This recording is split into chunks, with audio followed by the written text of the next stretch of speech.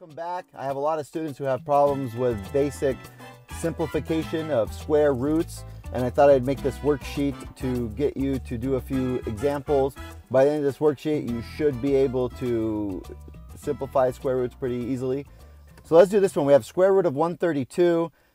Let's see what can go into that. You see that's an even number, so 2 goes into that, and then 2 goes into that 66 times.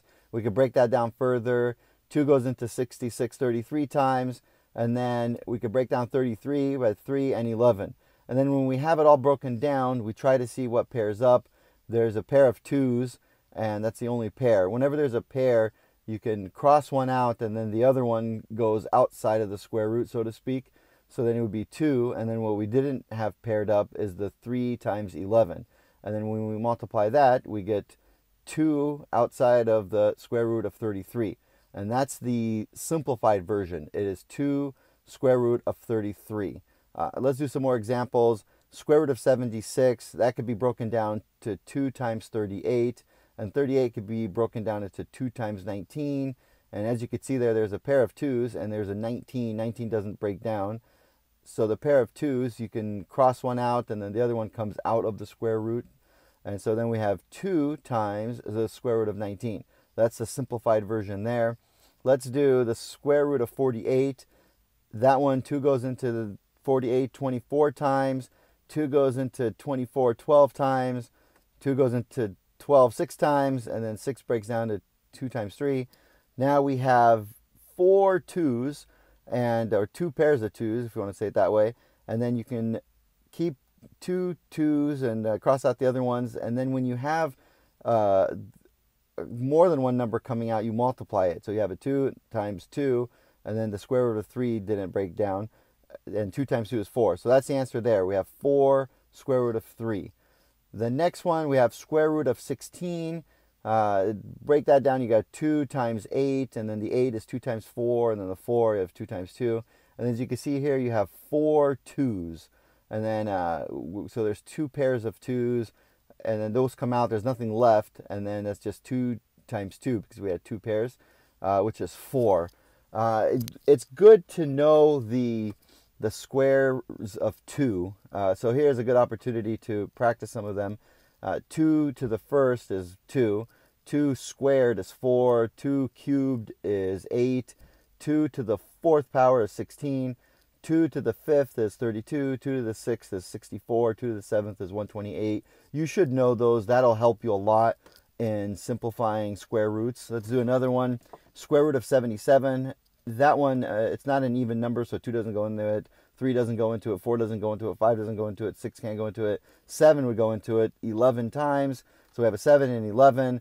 Both of those are prime numbers, and so 7 times 11, we can't do anything with that. The square root of 77 is the most simplified version of that number.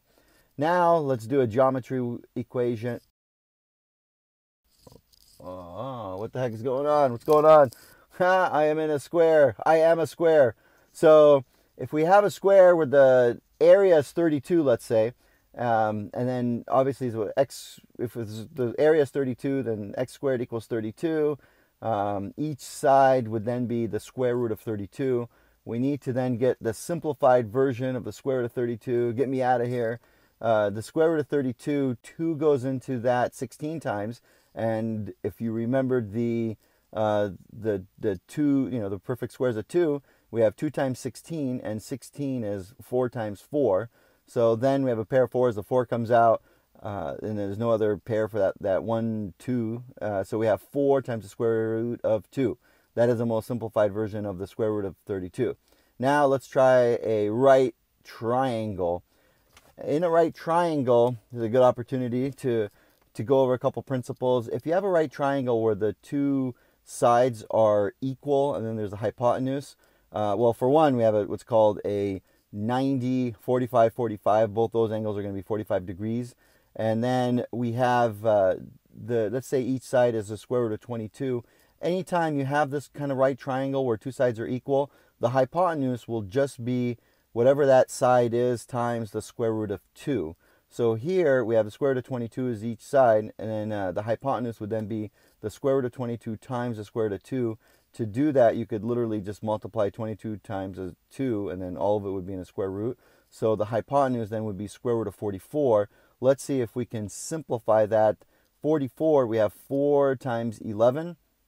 And then whenever you see the 4, as you know, that's 2 times 2. So that's a pair of 2's. The 2 would come out. The 11 won't. That's a prime number. So the simplified version of the square root of 44 is 2 times the square root of 11. Now remember, the 2 times the square root of 11, that's the same value as the square root of 44. It's just a simplified version of it. All right, good stuff. My recommendation is do these square root problems. Keep practicing them. They are very important.